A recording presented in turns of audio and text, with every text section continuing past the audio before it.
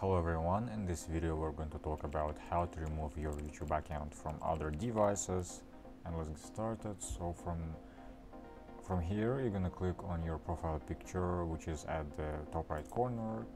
Then you're going to click on manage your Google account, then choose security and scroll down right there until you find your devices section.